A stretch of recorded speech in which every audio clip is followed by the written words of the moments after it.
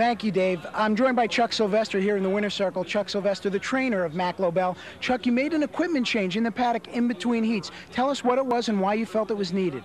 Well, you know, it's a real hot day, and the track was just a little hard. John felt the horse's feet were stinging him just a little. So we decided to put a set of full pads on. He's had them on before, and I don't think it'll be a problem. They're having a hard time keeping us a cushion on the track today because of the weather, so I think it'll be fine the next heat now. Those pads go in between a horse's shoes and a horse's hooves to cushion the shock of the impact of the track. What do you think the horse will do in the final heat today? Well, I hope he wins, naturally. As far as time, I don't know. He had a real tough first trip. We were hoping we didn't have to go that hard or that fast. He got parked quite a 2 or 3 deep around the first turn, and he raced well, but I hope he doesn't have to go that hard to win.